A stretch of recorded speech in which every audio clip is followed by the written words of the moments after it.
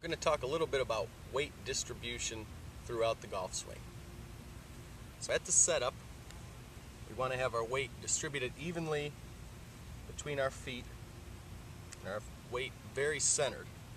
We don't want to start out behind the ball with our weight on our right foot, nor do we want to start with our weight forward on our left foot.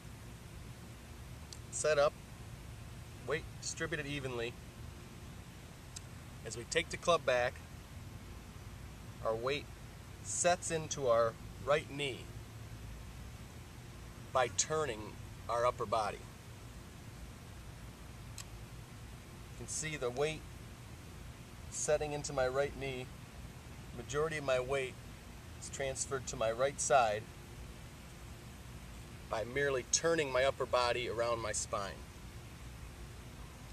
So at the top of the swing, my spine is still centered over the middle of the ball, but my weight has transferred to the right and is loaded in my right knee.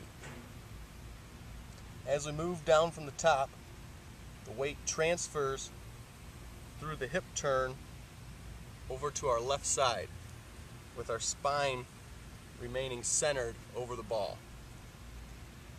So as we come into impact, the majority of our weight is over on our left side without our entire upper body being ahead of the ball.